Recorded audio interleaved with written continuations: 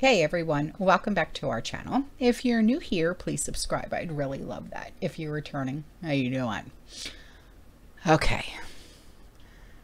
Remember the year 2022? It feels like it was just yesterday. I'm kidding. So listen, it was full of surprises, was it not? I mean, you got the invasion, the persistent inflation, fueled by energy costs, the collapse of FTX, crypto markets, the revelations of so-called Twitter files, and one of the worst equity markets in recent history. And that's just to name a few, you know. Now, we're in the year 2023, okay? It is poised to present some equally challenging circumstances. There are trends, events, surprises that may come to shape and define the year ahead. And here they are. So, the first one, inflation returns like it ever left, man. You know, I mean, seriously, this, we have not seen the end or even the worst of inflation in the United States. I'm serious. I mean, if you think about it, we have not seen prices like these in like forever. Okay. And it's not going to get any better. I mean, it's going to persist for the rest of the year, if not 4 years.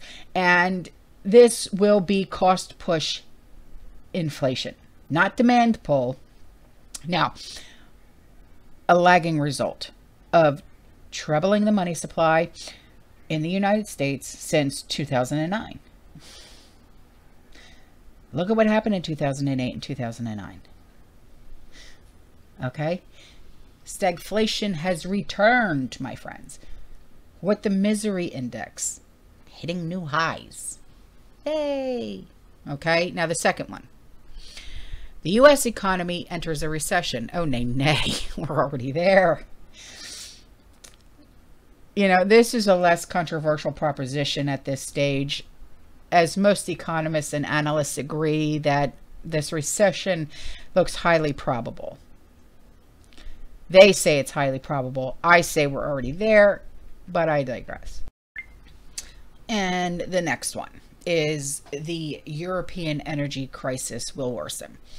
So, while in the near term, okay, Western Europe may be spared the worst possible outcomes due to a mild winter, the underlying factors which led to the energy crisis has not been resolved, okay?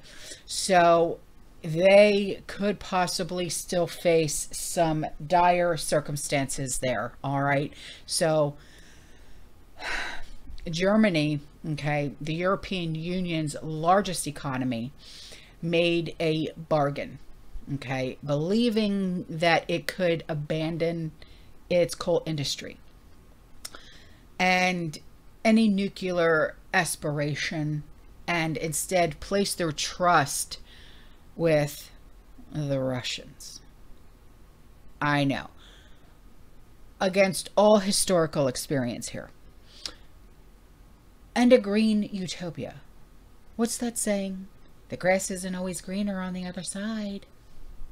But I'll go on. So, the next one is oil, crypto, and gold perform.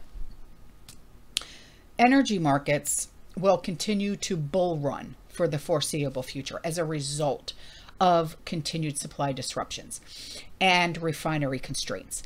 Bitcoin, Ethereum emerge from a long, dark crypto winter, but altcoins, ALTCOINS, remain frozen cut.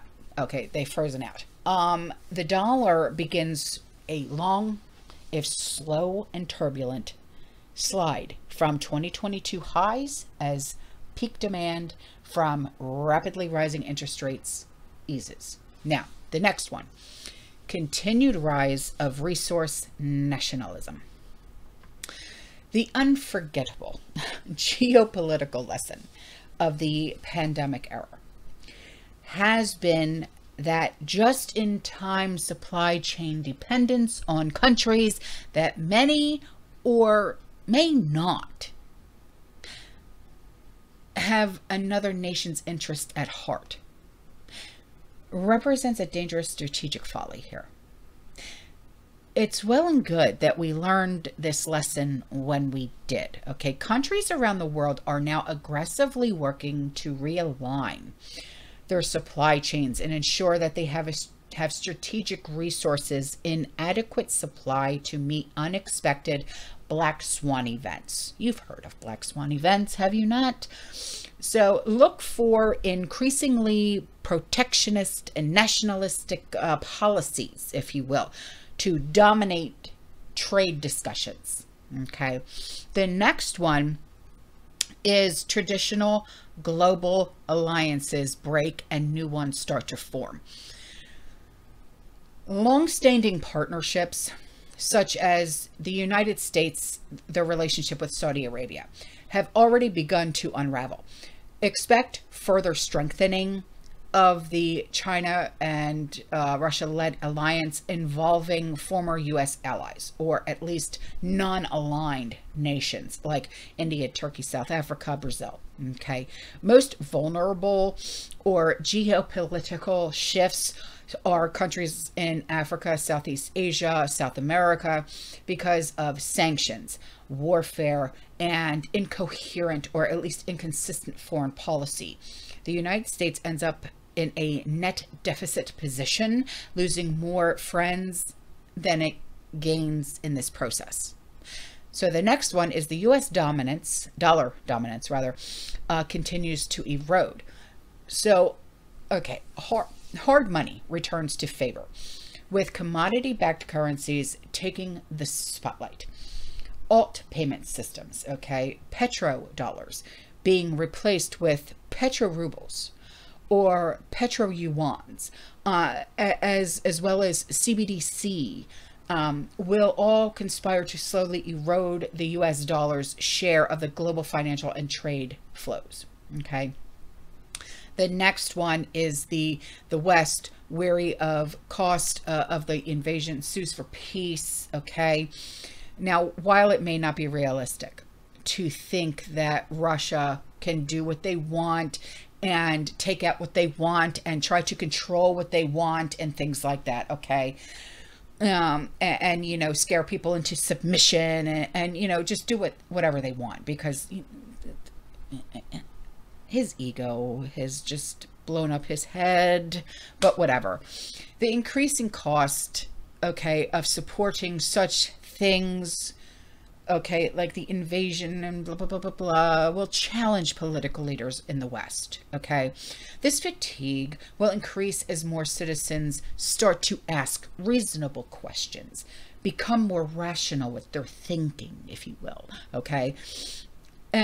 You know, about whether hundreds of billions of dollars or euros or whatever, okay, might not be better spent to take on some of this domestic economic and social challenges that these nations are facing at home. Eventually, Western governments and Putin each decide that a half of a loaf is better than no loaf at all. That's their way of thinking. So the next one is domino effect of exposure. The recent uncovering of level-headed frauds and corruptions involving U.S. government agencies and personnel continues. So increasing transparency leads to accountability. Eventually, the evidence becomes too overwhelming to ignore, like arrests and trials, convictions, and blah, blah, blah. Congressional hearings lead to a wave of resignations and first steps toward fundamental institutional reform. The next one is China barks but does not bite at Taiwan. While we should expect a Rottweiler, but yet we get a ankle biter, if you will.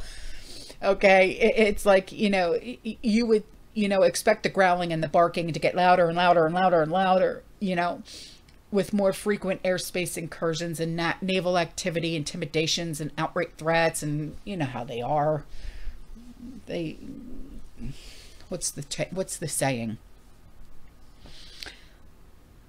Their bark is, what's the saying? Is louder or hurts more than their butt, something like that. I can't remember. So it is highly unlikely that China will invade Taiwan in 2023.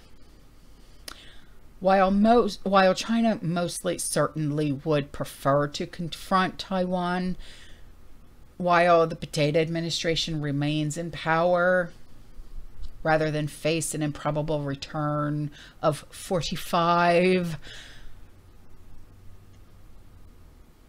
China's government will conclude that they are not ready militarily, politically, or otherwise to invade Taiwan. Domestic issues, including a worsening economy, rising social unrest, just within the mainland of China, will mean that creating a row with the United States and other trading partners in the West remains untenable for the time being. So that's that. Now the next one, second half rebound in economy and markets.